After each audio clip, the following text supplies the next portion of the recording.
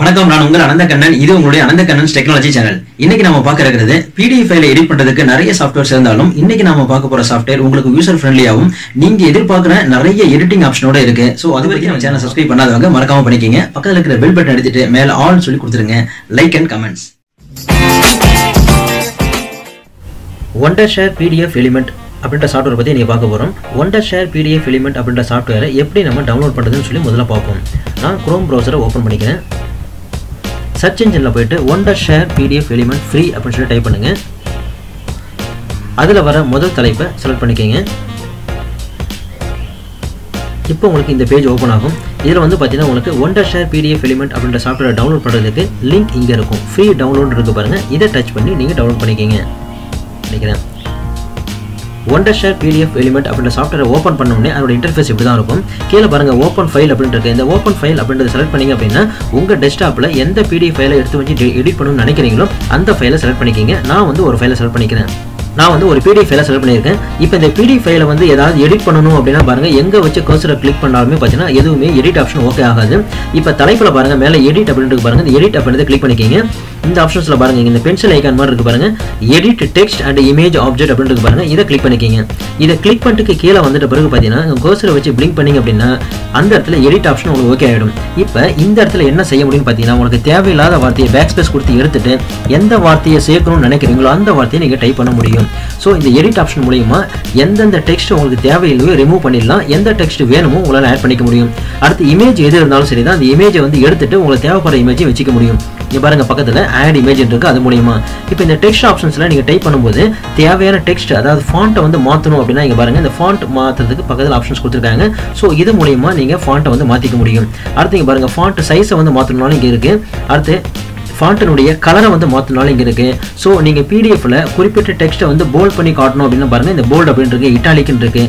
So உங்களுக்கு வேர்டில் வந்து என்னென்ன உங்களுக்கு ஆப்ஷன்ஸ் இருக்கோ எல்லாமே இதில் கொடுத்துருக்காங்க.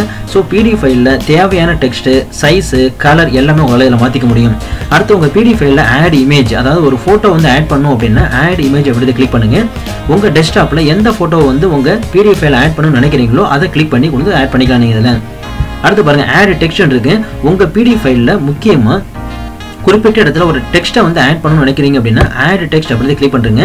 எந்த இடத்துல ஆட் பண்ணணும்னு நினைக்கிறீங்களோ அங்கே வந்து கர்சரை வச்சு பிளிங்க் பண்ணிட்டு டெக்ஸ்ட்டை வந்து நீங்கள் அழகாக டைப் பண்ணிக்கலாம் நீங்கள். அடுத்து பாருங்கள் லிங்க் அப்படின்றது. இந்த லிங்க் அப்படின்றத கிளிக் பண்ணிட்டீங்க அப்படின்னா உங்கள் பிடிஎஃப் ஃபைலில் வந்து எந்த இடத்துல உங்கள் யூடியூப் வீடியோட லிங்க்கையோ அடுத்தது உங்கள் வெப்சைட் லிங்க்கு அடுத்தது உங்கள் பிளாக் ஸ்பாட்டினுடைய லிங்க் எதை கொண்டு வந்து இங்கே ப்ளேஸ் பண்ணணும்னு நினைக்கிறீங்களோ அந்த லிங்கை இங்கே ப்ளேஸ் பண்ண முடியும். அடுத்து பாருங்கள் லைன் மோட் அப்படின்றது பேராகிராஃப் மோட் அப்படின்றது. இந்த லைன் மோட் அப்படின்றத கிளிக் பண்ணிங்க அப்படின்னா இந்த ஒவ்வொரு லைனுக்கும் பார்த்தீங்கன்னா நீங்கள் எடிட் பண்ண முடியும். ஒவ்வொரு லைனாக லைன் பை லைனாக நீங்கள் எடிட் பண்ணிட்டு கொண்டு வர முடியும். இந்த பேராகிராஃப் மோட் அப்படின்றத கிளிக் பண்ணிட்டீங்க அப்படின்னா இந்த ஹோல் பேராகிராஃப்மே உங்களுக்கு செலக்ட் ஆகிடும். அது மூலிமா நீங்கள் என்ன பண்ண முடியும் அப்படின்னா அந்த பேராகிராஃப் ஃபுல்லாகவே பேக் ஸ்பேஸ் கொடுத்து எடுத்துட்டு நீங்கள் பேராகிராஃபை எடிட் பண்ண முடியும். ஸோ அதுக்காக தான் லைன் மோட் பேராகிராஃப் மோட் அப்படின்னு கொடுத்துருக்காங்க. அடுத்து பார்த்தீங்கன்னா இந்த இடத்துல பாருங்கள் ஆட் வாட்டர் மார்க் அப்படின்னு கொடுத்துருக்காங்க. இதை கிளிக் பண்ணிங்க அப்படின்னா நியூ வாட்டர் மார்க் உங்கள் பிடிஎஃப் ஃபைலை வேறு யாரும் எதுவும் யூஸ் பண்ணக்கூடாது அப்படின்னு நினச்சிங்க அப்படின்னு பார்த்தீங்கன்னா நியூ வாட்டர் மார்க் அப்படின்றத கொடுத்துருங்க. உங்கள் ஃபைலில் தேவையான வாட்டர் மார்க்கை உங்களால் ஆட் பண்ண முடியும். இப்போ பாருங்கள் டெக்னாலஜி அப்படின்னு சொல்லி டைப் பண்ணியிருக்கேன். ஸோ உங்களுக்கு பார்த்தீங்கன்னா வாட்டர் மார்க்கோடைய பிளேஸ் எப்படி இருக்குன்னு சொல்லி இங்கே காமிச்சிருக்காங்க. இதனுடைய பிரைட்னஸ் வந்து கொஞ்சம் கம்மி பண்ணணும், அதாவது ஒப்பாசிட்டியை கம்மி பண்ணணும் அப்படின்னு நினச்சிங்கன்னா இங்கே பாருங்க இங்கே இந்த பிரைட்னஸை இங்கே குறைச்சிக்கலாம் அதிகப்படுத்திக்கலாம். ஸோ எல்லாம் ஓகே அப்படின்னு பார்த்தீங்கன்னா உங்களுக்கு கீழே ஓகே அப்படின்னு சொல்லி கொடுத்துட்டீங்க அப்படின்னா உங்களுக்கு இந்த வாட்டர் மார்க் இங்கே ஆட் ஆகிடும். இது மூலிமா நீங்கள் இந்த வாட்டர் மார்க்கை கொடுக்க முடியும். அடுத்து பாருங்கள் ப்ரொடெக்ட் அப்படின்னு கொடுத்துருக்காங்க. அதான் என்ன ஆப்ஷன்ஸ் பார்த்தீங்கன்னா உங்கள் பிடிஎஃப் ஃபைலை வேறு யாரும் ஓப்பன் பண்ணி பார்க்கக்கூடாது அப்படின்னா இந்த ப்ரொடெக்ட் அப்படின்றத கிளிக் பண்ணுங்கள். இங்கே லாக் அப்படின்னு இருக்கு பாருங்கள், இதை கிளிக் பண்ணிக்கிங்க. இப்போ இது கிளிக் பண்ணோடனே ஒரு பேஜ் ஓப்பன் ஆகும் பாருங்கள். Require your password to open the document அப்படின்னு கொடுத்துருக்காங்க. இதை கிளிக் பண்ணிக்கிங்க. அதாவது இந்த நீங்கள் ரெடி பண்ணுற இந்த பிடிஎஃப் ஃபைலை வேறு யாருமே ஓப்பன் பண்ணக்கூடாது அப்படின்னாலும் நீங்கள் பாஸ்வேர்டு ஒன்று கொடுத்து ப்ரொடெக்ட் பண்ணிக்க முடியும். நீங்கள் கொடுக்குற இந்த பாஸ்வேர்டை இங்கே கிளிக் பண்ணிவிட்டு அடுத்து கன்ஃபார்ம் பாஸ்வேர்டு அப்படின்னு சொல்லி நீங்கள் கொடுத்துருங்க. ஸோ இந்த பாஸ்வேர்டு இங்கே கொடுத்துட்டீங்க அப்படின்னா நீங்கள் பாஸ்வேர்டை கொடுத்தா மட்டும்தான் அந்த பிடிஎஃப் ஃபைலை ஓப்பன் பண்ணுற மாதிரி நீங்கள் செட் பண்ணிக்க முடியும். அப்படி இல்லை அப்படின்னா பாருங்கள் பர்மிஷன்ஸ் அப்படின்னு கொடுத்துருக்காங்க. Require your password to change security settings and get access to specific function கொடுத்துருக்காங்க. அதாவது பாஸ்வேர்டு கன்ஃபார்ம் பாஸ்வேர்டு இந்த பாஸ்வேர்டு இங்கே கொடுக்குறது மூலிமா பார்த்தீங்கன்னா இந்த பிடிஎஃப் ஃபைலை ஓப்பன் பண்ணுறதுக்கும் சரி ஒரு சில ஆப்ஷன்ஸை எனேபிள் பண்ணுறதுக்கும் நீங்கள் பர்மிஷன் தரீங்க அப்படின்னு அர்த்தம். ஸோ இந்த பாஸ்வேர்டு இங்கே கொடுத்துட்டு கீழே ஓகே அப்படின்னு சொல்லி கொடுத்துட்டீங்க அப்படின்னா உங்களுக்கு சேவ் ஆகிடும்.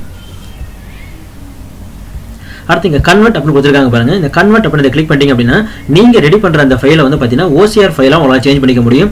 அடுத்து வேர்ட் ஃபைலாக உங்களால் மாற்ற முடியும். எக்ஸல், பவர் பாயிண்ட், இமேஜா அல்லது ஒரு டெக்ஸ்ட்டாக கூட கன்வெர்ட் பண்ணிக்கலாம். ஸோ இவ்வளோ கன்வெர்ட்டிங் ஆப்ஷன்ஸ் பார்த்தீங்கன்னா இதில் கொடுத்துருக்காங்க. அடுத்து பார்த்தீங்கன்னா இங்கே அட்டாச்மெண்ட் அப்படின்னு கொடுத்துருக்காங்க பாருங்க. அட்டாச்மெண்ட் அப்படின்னு கிளிக் பண்ணிங்கன்னா இங்கே பாருங்க, இந்த அட்டாச்மெண்ட் அப்படின்னு கிளிக் பண்ணிங்கன்னா உங்கள் PDF ஃபைலில் எதை அட்டாச் பண்ணணும்னு நினைக்கிறீங்களோ உங்கள் கம்ப்யூட்டரில் உள்ளே இருந்து கொண்டு வந்து இங்கே அட்டாச் பண்ண முடியும். அதுக்காக இந்த ஆப்ஷன்ஸ் கொடுத்துருக்காங்க. ஸோ நிறைய ஆப்ஷன்ஸில் கொடுத்துருக்காங்க. எல்லா ஆப்ஷன்ஸும் ஒவ்வொரு ஆப்ஷன்ஸாக யூஸ் பண்ணி பாருங்கள். எல்லா ஆப்ஷன்ஸும் நீங்கள் யூஸ் பண்ணி உங்கள் PDF ஃபைலை ரெடி பண்ண பிறகு பார்த்தீங்கன்னா ஷேர் அப்படின்றதுக்கு பாருங்கள். இது கிளிக் பண்ணிவிட்டு நீங்கள் யாருக்கு வேணாலும் இமெயிலில் உங்களுக்கு அனுப்பிச்சிட முடியும். அது ட்ராப் பாக்ஸில் சேவ் பண்ணி வைக்க முடியும். அடுத்து கூகுள் டிரைவ்லையும் சேவ் பண்ணி வச்சிருக்க முடியும். இவ்வளோ ஆப்ஷன்ஸ் உள்ள இந்த சாஃப்ட்வேரை யூஸ் பண்ணி பாருங்கள்.